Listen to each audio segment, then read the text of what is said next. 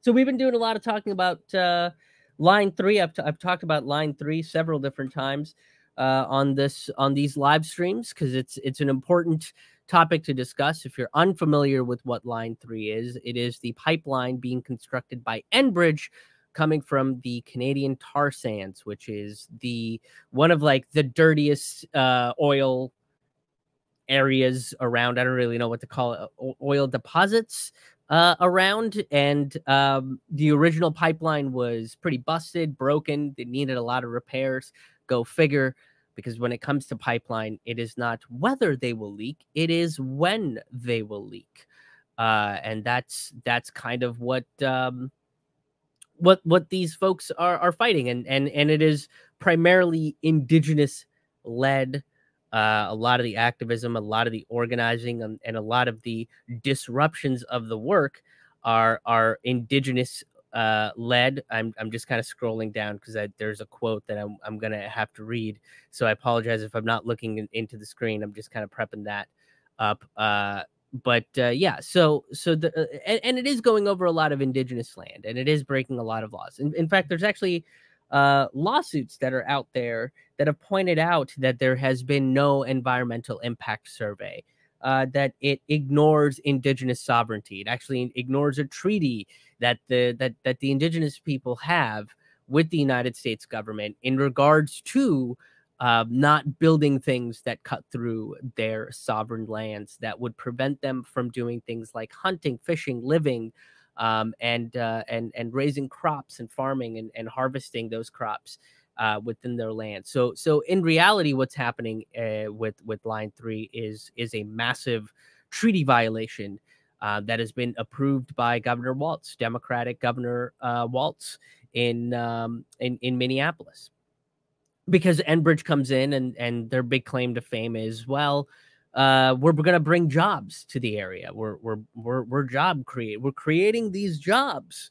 So why would you get in the way of job creation? Do you hate jobs? Do you hate working and earning a living? And there's fundamentally so many things fucking wrong with that statement, because first and foremost, and this is part of the problem that they are facing in that region, excuse me, drop my pen, that they're facing in that region is the fact that the jobs are not being sourced locally, right? The people that they're employing are not local folks that live in the community, that live in the neighborhoods that they're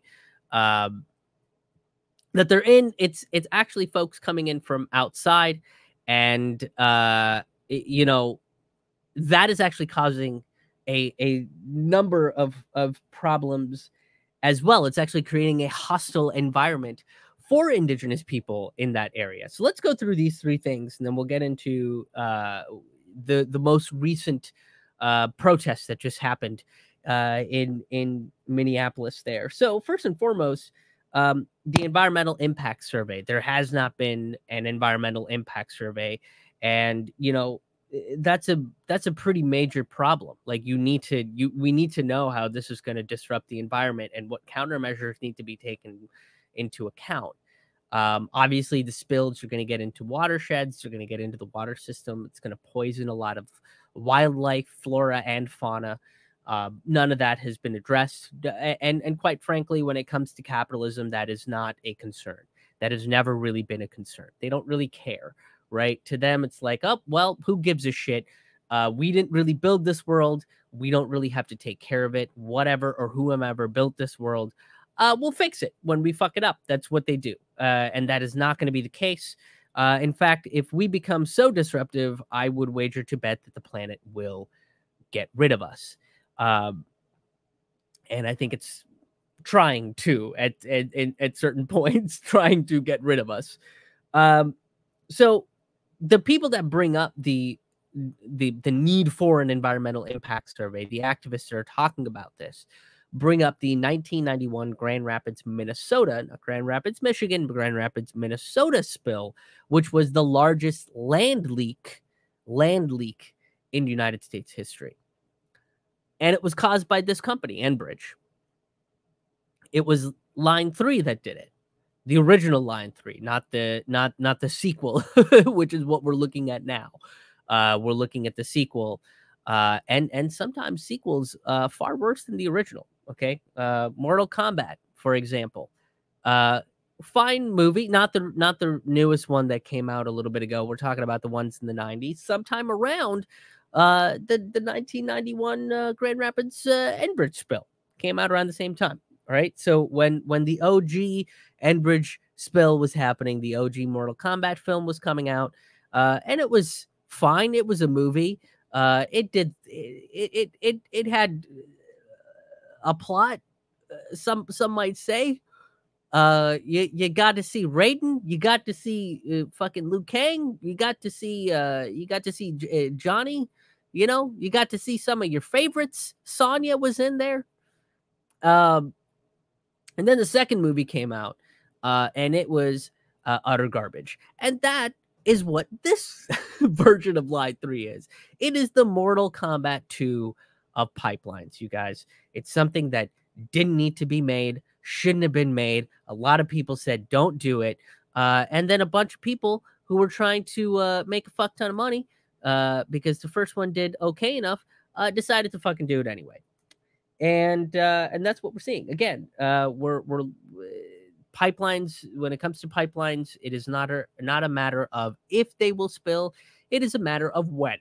So that's the first part. The second part is indigenous sovereignty, right? They are literally breaking treaties to come in and violate indigenous people's land, to violate their homes, to build this pipeline that is very much going to create havoc in their environment, that is very much not going to displace these folks. And they don't have a right to do that. They don't have a right to do that. But they're going to, right? Because this is a country, instead of looking for alternative sources of energy that won't poison our planet, this is a country that has decided to say, hey, fuck it. Let's just make more of the poison. Because the poison's a little bit cheaper than transitioning to a different mode of energy, which in the long run would be a lot cheaper and provide more energy to more people in a cleaner and more efficient way. But fuck all that. Let's make money for a little bit. So they've decided to violate the indigenous treaties for that reason. And this is sort of the big one, where I said that they create a hostile environment for the indigenous people. And that is because sexual assaults increase when you have a pipeline come through, because you have people that don't live in the community coming into that neighborhood for long periods of time. We're talking a year or two to build these pipelines through these communities. So you have, Enbridge hires these contractors, they come through and they get hired from all over the damn place. A lot of them are not local. So again, this notion of job creation and to help the local economy, yeah, they're going to local bars and things of that sort, and they'll spend their money and so on and so forth. And yeah, that might be it. But again, in the long run, it's creating a hostile environment where these people come in and they take advantage of the indigenous people, specifically women. Where one of the stories, and the Guardian reported this of all things, right? The Guardian reported this, where this woman met this guy and they hit it off and things were going well. And she got invited to his place. So she accepted the invite. And when she showed up, 4 other dudes were in his house and she was the only woman there. And he trapped her in his room and she felt uncomfortable. And she eventually got out without anything awful happening to her, and that's the best case scenario. And all of the rise in sexual assaults and sexual misconduct has gone up since these workers have come into these towns. It has also increased sex trafficking in the area, because that's what sex traffickers look for. They look for people that aren't native to the area, because they don't know, they might just think that, oh, we're getting a prostitute or whatever. And no, you are part of a sex trafficking ring, and you are encouraging it by quote helping the economy. So that's again, and this kind of goes into the culture, the increased sexual assaults at the bars, in various different locations. So like now the people of this town don't particularly feel safe going to their watering hole, going to the dive bar that they've been going to since they turned 21, and so on and so forth. So now they can't enjoy that sort of stuff. And that's perpetrated by these people that have this like nationalistic pride mixed with hypermasculinity thrown at them constantly, right? Like it's encouraged by this culture. They're told that, oh well, you guys are helping, you guys are the heroes of these communities, you guys are coming in and building this pipeline, you're salt of the earth, you're literally what's building America, and you guys are the best of the best, and people should really be throwing roses at your feet, and if they're not, then boy howdy are they wrong, because you guys are the best. We're not going to pay you like you're the best, but we are going to tell you that, and we are going to tell you to act like you're the best. And that means you go and take whatever the fuck you want. And that culture, leads to sexual assault. It leads to sexual misconduct. It leads to people, sex traffickers taking advantage of that. If and Enbridge has stayed silent on all of this stuff. They've stayed completely silent. They haven't said anything. They basically, I think the only statement that they made that the article talks about is that them saying, oh well, we encourage our employees to behave in a particular manner, and if they deviate outside of that, well,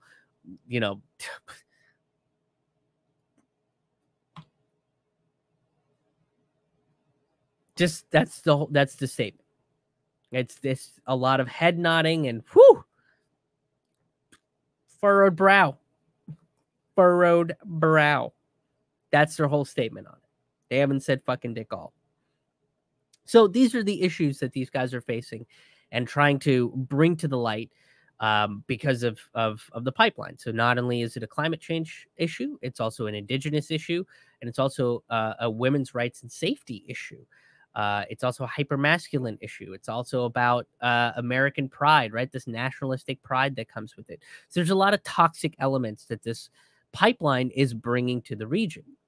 And not only that, so this is where the protest kicks off. The county cops were kind of overwhelmed by what happened. More people than they anticipated showed up to this thing, which again goes to that pride, right? That arrogance of oh well, we're bringing jobs and we're helping the economy for a short period of time, and we're bringing this energy resource that's going to be really important for people, and it's not like there's something else that could power electricity and run cars and all that. It's not like we have the technology, and that technology hasn't existed for years. Oh no, right? So they assume that because they're the bastions of minor economic growth in an area for a short period of time, that no one's going to oppose them. That these protesters and activists of these, that are protesting this pipeline, are an anomaly. They're very, they're the fringe. Those are fringy people that stay in the fringes and need to stay that continue to stay in the fringes, right? So, that's not true. Obviously, they got overwhelmed, and because they were overwhelmed and couldn't figure out, how to maintain this crowd or kettle the protesters and all the shit that the cops do, some of these protesters hopped the fence of the work site that they were trying to block. They hopped the fence. They got in. They handcuffed themselves to some of the equipment. Some of the equipment got damaged. Because that's something that they do. And remember, this is after after the lawsuits, after these activists have tried to talk to Governor Walz to overturn his decision about Enbridge, and all that failed. So now it's like, yeah, we have to do these demonstrations in order to show how dire this situation is and what people are willing to do in order to prevent this pipeline from being built, which includes chaining themselves up to construction equipment, barricading themselves in various parts of the work site to delay what's being done. So eventually more cops did show up, but this is from Unicorn Riot. And they basically said, and they were there covering it. They were on the ground covering it.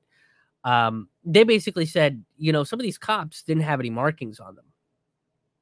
They didn't know what unit they belonged to. They didn't know what jurisdiction they had. And it was only later that they found out that they were part of, before we get to what they were part of, there were also low-flying helicopters that were called in. So these helicopters would fly dangerously low, kick up dirt, oh my goodness, excuse me for that yawn there. They would kick up dirt, they would kick up, debris, and and kind of, fire it at these folks just by the mere fact that it's a low-flying helicopter.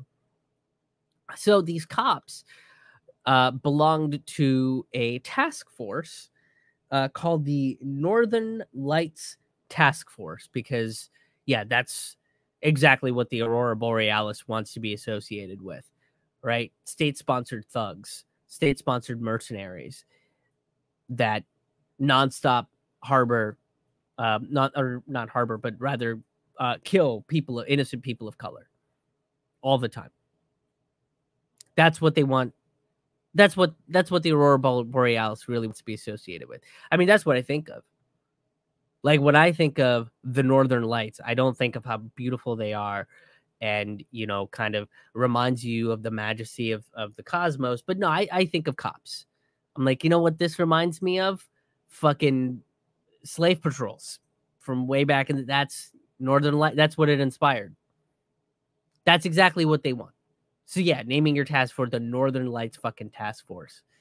Yeah, that's exactly it.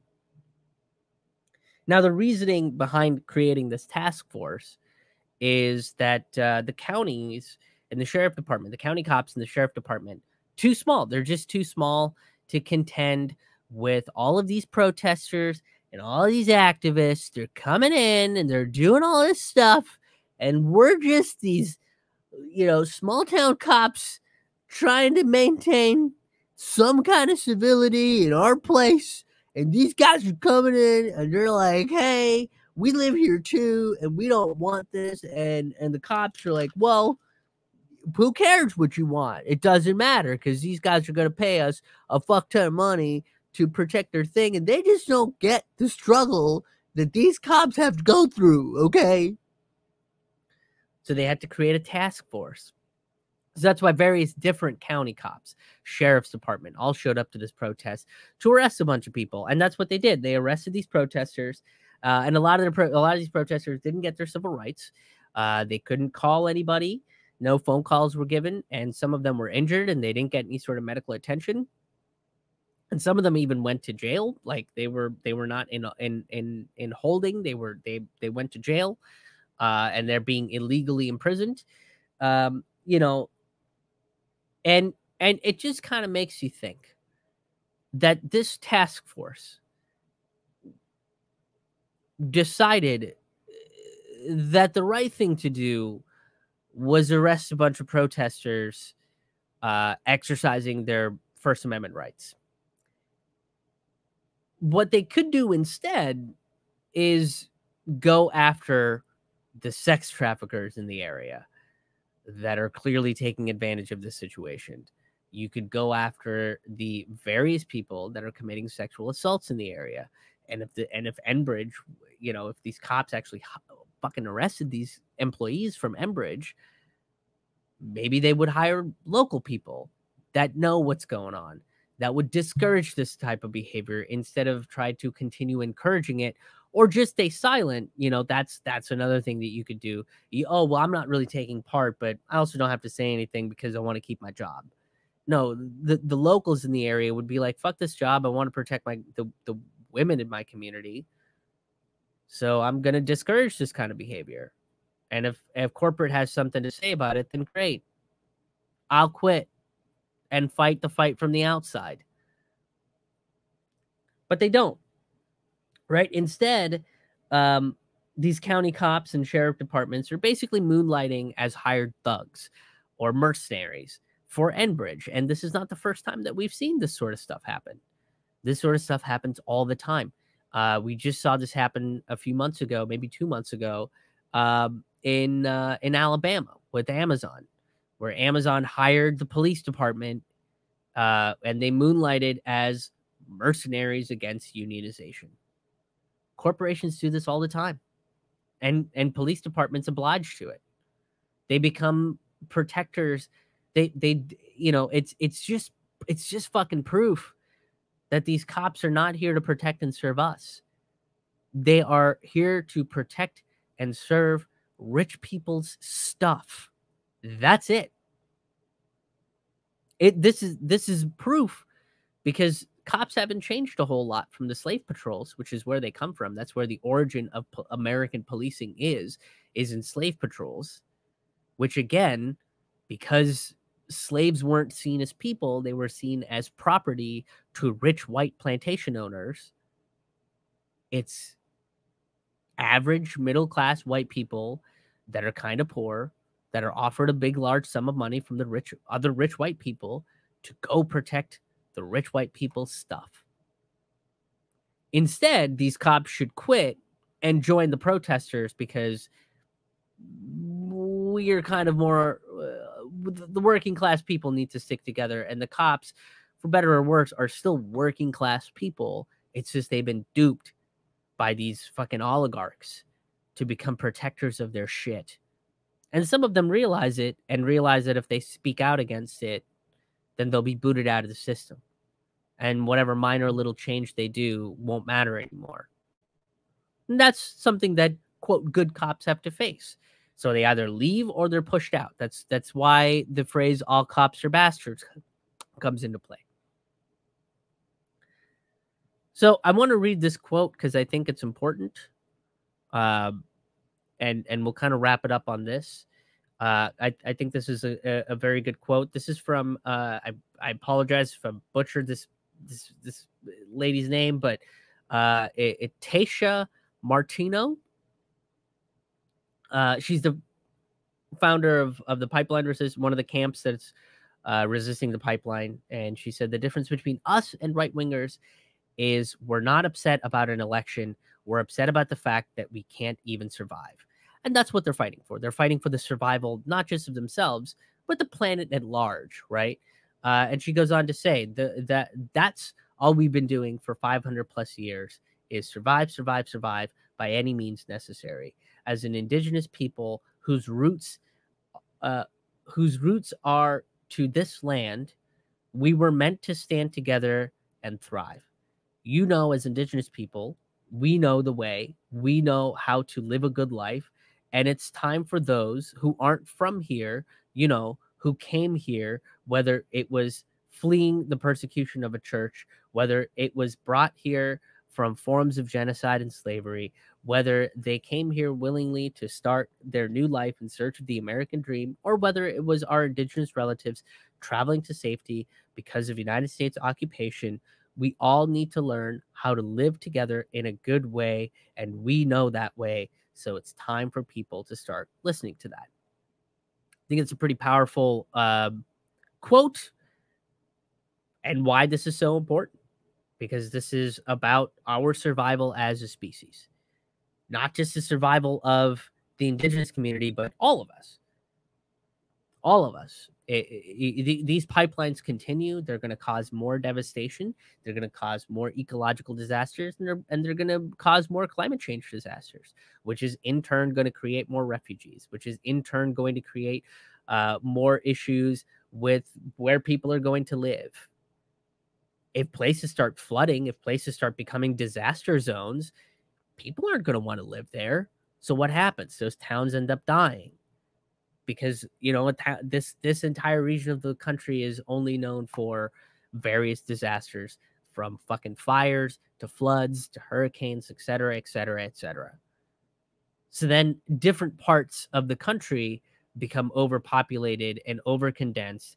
And because the American government doesn't want to fucking do anything to help its people, they will go by the wayside and will say, oh, well, you know, these refugees coming in from Florida or New Orleans, oh, they could be dangerous people. Who knows? Let's increase the amount of cops that we have. And the cycle repeats itself. In order to prevent that, this is a good fight to get involved in. This is a good fight to support. Okay, let me take a look at some comments. All right. Where are we at? There we go. Hey, Dinner with Franklin. Thank you for the tip. I appreciate that. That's very kind of you over on the Rockfin. Cynical Girl says, imagine that, a treaty violation. Yeah, exactly. I'm gonna parrot Dinner with Franklin's comment there. Who would have guessed no environmental impact study either? I'm gobsmacked. Yeah, none of that is shocking information. It's just a matter of more people don't know about this sort of stuff. They think that these pipelines just get built because, well, they followed all the rules. They did all the right things. And it's like, no, they didn't. I mean, there's proof that they didn't. If they'd looked at the environmental impact study, then they would know what the result of this is. Holly, good to see you. Thank you for joining us. It is wonderful to see you. We started a little early because I don't want to bump into other live streams there. Holly points out toxic company culture or just toxic culture. Yeah, that's exactly what it is. A lot of corporate culture is pretty toxic. Focuses more on, as you point out, protecting property, protecting investments, protecting their bottom line over